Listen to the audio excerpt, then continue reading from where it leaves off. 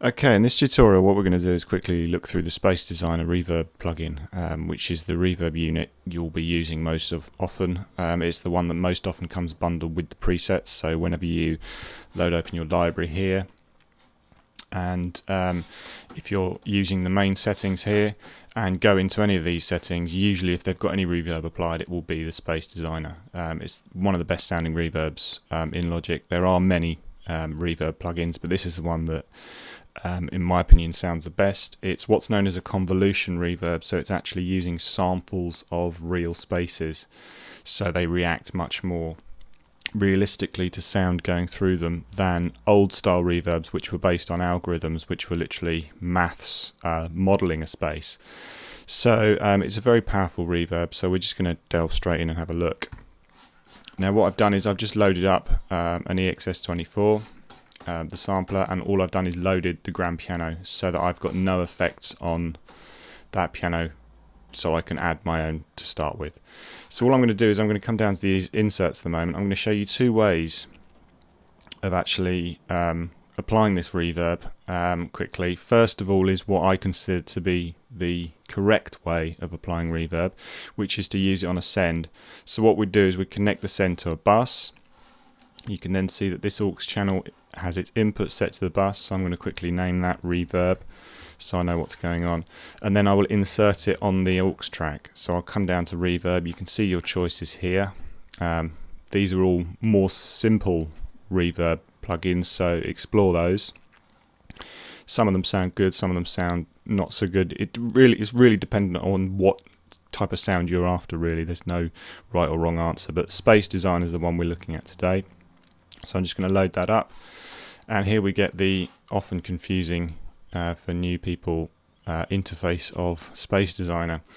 And what we would then do is play our piano and turn it up and turn up the send to the reverb. So we get reverb, and what we would do in that instance would be to have the dry channel, which is the unaffected signal, turned off, and we would have the reverb turned up to the maximum. So then varying your dry to wet ratio is done here. So if we want less reverb, we turn this down, and if we want more, we turn it up. Now I consider this to be the correct way of applying reverb because you use one reverb plugin, so it's much less taxing on your CPU if you're using one reverb and then sending lots of different instruments, because if we have another instrument, all we've got to do is send it to that reverb. So it also helps glue your sound together, because if you're trying to get everything to sound like it was recorded in a similar environment, create that environment using Space Designer and then send whatever channels you want to it, and then you're only using one reverb rather than putting that plugin on 20 different channels trying to achieve the same result. So that's one way of doing it, and that's the way I've taught it for years, because the systems couldn't cope with loading too many reverbs. But now that we've got very powerful machines, what we could actually do is, rather than doing it this way around, you can actually insert it directly on the channel, but there's just a few things to be aware of if you are doing it this way around. This is the way that a lot of the presets come loaded. They will actually have the Space Designer loaded in the channel strip. Now if you look at it this way, what we've seen is, because we've loaded it on a channel, the dry channel is turned almost to the max, so that we can actually hear the dry channel coming through it, and the reverb is much less, and this will actually be the equivalent of the send control. So this is how much of the reverb we're hearing. So if I turn this off and turn the dry up, what we will hear is the dry channel, i.e. the unaffected piano. So if I turn this down, the dry channel will get quieter. So we need to have that somewhere near maximum. If you have it less than maximum, all you're doing is attenuating the dry signal. So you pretty much want to have that on max, unless you're going for a special effect. And then we can turn the reverb up to get the balance of the dry to the wet sound. So somewhere around there sounds quite nice. Now what you can also do, if you're going for special effects, is turn the dry much further down and turn the reverb up, so then we'll hear much more of the wet sound and less of the dry sound. So you get a kind of you can almost hear the envelope of the reverb coming in there.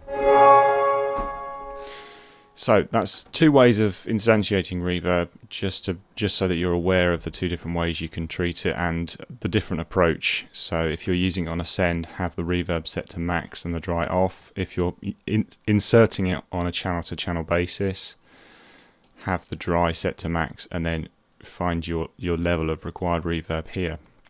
So I'm just going to leave it around here for a minute, because now we've got it like this, I might as well carry on showing you the reverb itself.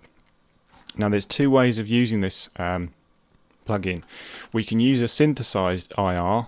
IR stands for impulse response, which is essentially the response of a room. This is very capable of, you can actually create your own reverb impulses, so you can actually record a space. So if you went into a church, for example, you can set up speakers and mics, create a short sample like a firing pistol or something, and actually record the sound of that church and then input that into this reverb. So it's got huge potential. So you can either synthesize an impulse response, or you can load an impulse response sample. Now what we're going to do first is just look at the synthesized impulse response, because this is the first stage in creating your own little reverbs here. So we've got this main window here, and if you see in the background, kind of faded out, you've got this kind of waveform, and you can see a master image of it here. And this is modeling, this is kind of showing you what the reverb is doing, and over the top of this you've got various windows, so you've got volume, filter and density envelopes, which will all affect the nature of the response curve. And if you can see that you've still got, even though they're not they're the ones that you've selected at the moment, you've got red, yellow and blue, you can see them in the background and they will all affect it. So for example, if I change the volume envelope, this is how the response will change its volume over time. If you're still slightly confused over envelopes, I suggest you go back to the Vanguard video, which will go into envelopes in a bit more detail. But what we can do is we can change how this response changes over time. So if we do this, it's just going to load itself here, and then what will happen is you'll see that the waveform in the background changed to mirror what we've now set up as our envelope.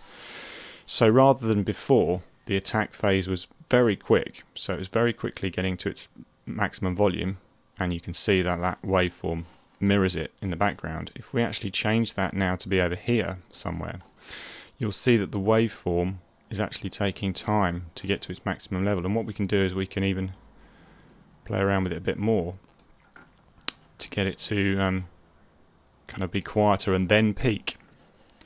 So if I keep changing around with this and make it sound very different, what we can do now is you can hear now that the reverb is kind of staying at a certain level and then blossoming up to its maximum volume. And we can change the decay phase as well. What we can do is we can zoom that to fit the window, or we can look at just the attack phase or just the decay phase.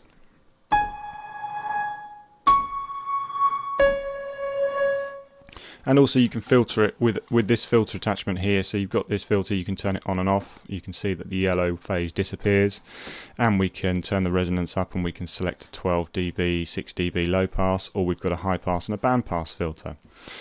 Each time you do a massive change, it's going to do this kind of loading window as it recalculates, so you won't instantly hear changes you make. But if we go to the filter envelope, you can hear that now that there's a filter being applied, and we can judge how quickly the filter filters out.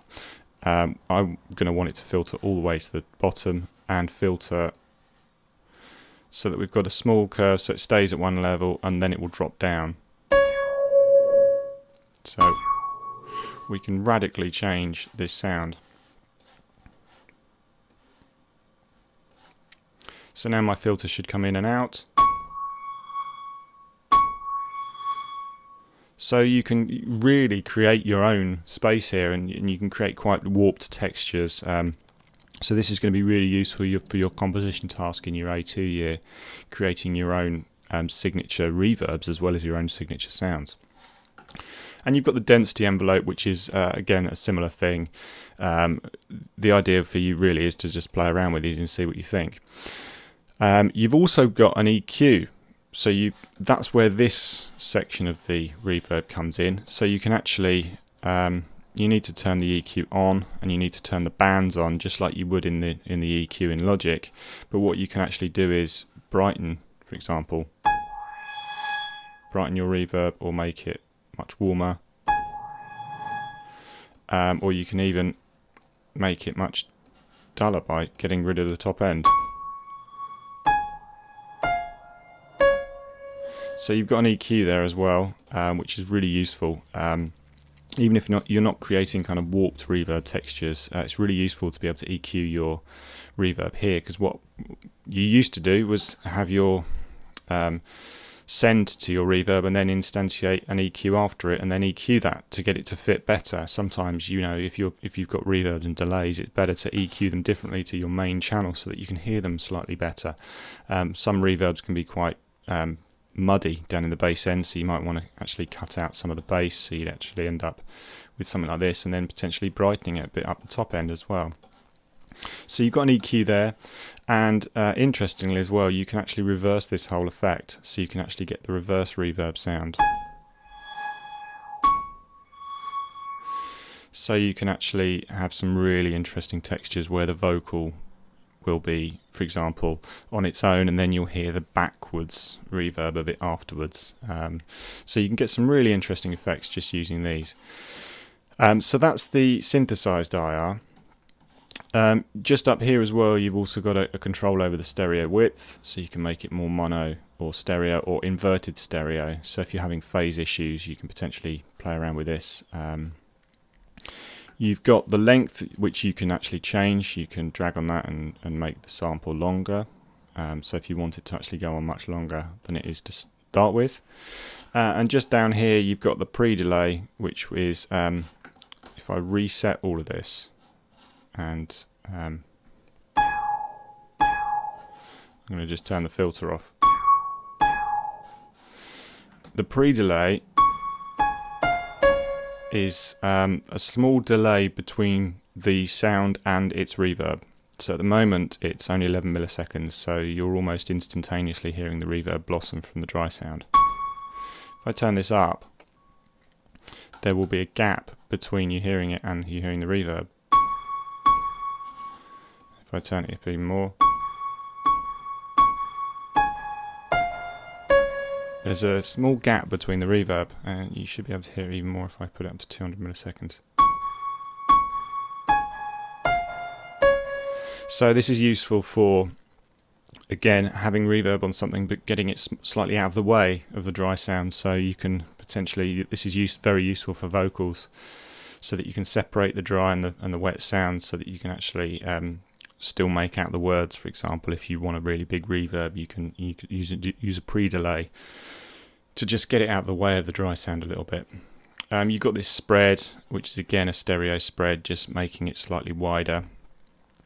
And you've also got this sample rate, which the original sample rate is set to 44.1 kilohertz. Now what you can actually do is, if I just get rid of this, if I brighten this a bit so we can hear it, what we can do is we can change the sample rate. So you can see that it's set to 44.1 kilohertz. If I go to 22 kilohertz, you can see that the length changes to 4 seconds, because we are halving the sample rate, we're doubling the time. And again, if we halve it again, it goes down to 8 seconds, and if we halve it again. Now what the sample rate is going to change is it's going to make it slightly more lo-fi. So it's going to make the reverb longer and also slightly grainier, slightly grittier.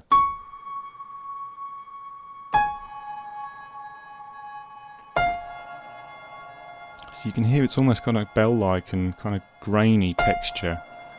That's because you're changing the sample rate. Now what you can do is click this preserve length button, so it will turn it back to 2 seconds irrespective of what you do.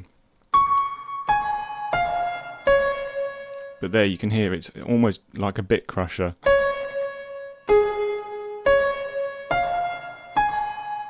It's really quite grainy. So I'm just going to turn that up and see what that sounds like. And as you go up, it should get a bit smoother in sound. So you've got choices there for distorting the sound as well. So that is the synthesized impulse response, which is a way of actually creating just from scratch. Or you've got this impulse response sample. So what you can do is, if you load from up here, you've actually got all these spaces created already. Now, rather than do that, what I'm going to do is click on this little button here, which is, if you just hit load IR, it does exactly the same as if you would come up here and load it from here. You can show them in the Finder, which is only useful if you really want to copy them, but they're the same on all the machines, so you shouldn't need to do that. Similarly, when you're saving your Logic project, you shouldn't need to save all your reverb algorithms and impulse responses, because they're the same on each machine, so you're only going to end up copying data across, and they can be quite large in file size as well. What I'm going to do is click load IR and init, which is initialize, which is just reset it to its basic settings.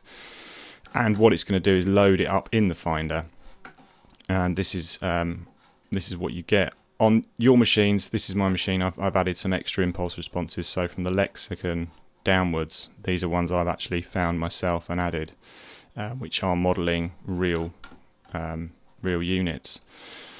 So if I cancel that a minute, what you'll find is you'll only get these settings. You'll get 1 to 6. You'll only ever see these. So don't be worried that you're not seeing all of these extra ones, because they're just my own personal ones. So what you can do is, I'm just going to go for a large space, and under large spaces you've got a choice of rooms, halls, plate reverbs, spring reverbs, indoor spaces, outdoor spaces, and warped reverbs. So if we just go for a big hall for the start, the number down the side is how long the reverb is, so they'll start short and get longer. So if we go down to, say, vintage hall, that should sound quite nice, and it's going to load it up. And what I'm going to do is I'm just going to turn the reverb up a little bit so it's quite louder.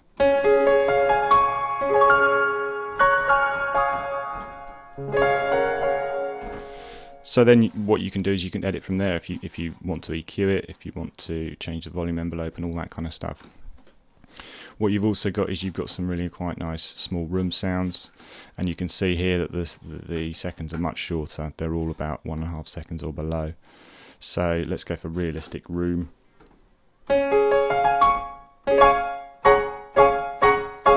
So you can hear that it's much more a much smaller room, and you've got all kinds of warp textures as well. So you've got modeling speakers and stuff, so you can make something sound like it's coming through an amp cabinet, because this isn't just for reverb, this is modeling other spaces, so you can make it sound like it's coming out of a tiny little boxy speaker. So let's just try that. Let's put it through an amp cabinet. So to my ears, what that's doing is taking a lot of the high end off. Let's have a listen to some of those other ones. Small toy. If I was to turn this up a bit, if you notice now that the dry sound is all the way down, so you're only getting the sound through the effect. So there's some quite interesting possibilities there as to what you can do with the sound.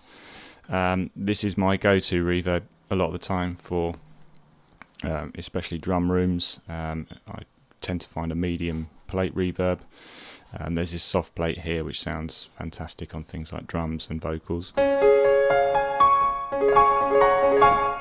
because it's bright but it's not too bright, it's big but it's not too big, and plate reverbs in general really help things sit in the mix. So if you're trying to find that one reverb that will help your vocal just sound a bit more there and in part of the mix rather than the vocal sitting on top of it, plates really help you do that. So that's the reverb really. I hope that's cleared up quite a lot of the confusion that can be generated by looking at this for the first time. Get stuck in, have a look at some of the presets and just tweak around. But hopefully if you refer back to this video you should remember what each of these bits do. And yeah, enjoy, have fun. See you next time.